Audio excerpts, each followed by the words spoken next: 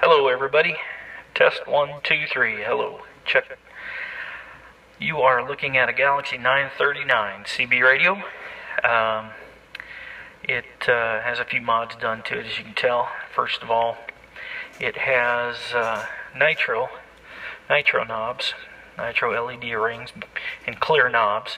I took the dimmer, which you see there. It's typically the dimmer for the meter, the frequency counter, and the channel light, and I made it a dual dimmer. It also controls the Nitro knobs, and it shuts off completely. So there's a PC board behind there that connects these two knobs, and it had to be bypassed or jumpered actually, so the PC board is in the middle of the radio. Because that board wouldn't fit this dual knob or dual potentiometer. So anyway, so that's done. All the other controls are stock. You can hear the echo board in it. If you look on the side, there is a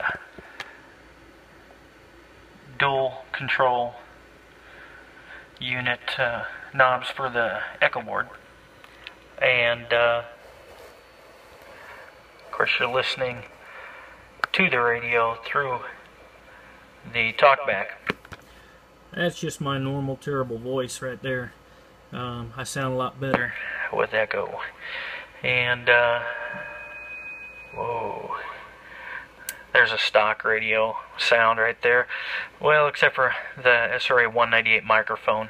I don't like stock microphones, right? There you go. Galaxy 939, Nitro knobs, performance tuned, LT2N echo board. Hello, check. Audio, test 1, 2.